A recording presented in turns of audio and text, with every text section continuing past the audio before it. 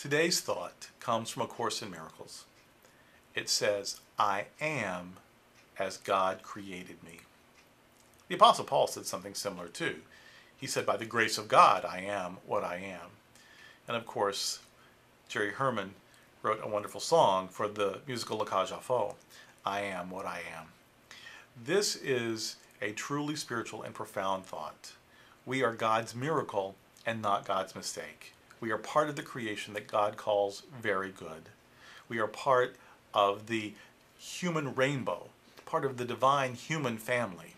We are what we are meant to be. I am as God created me.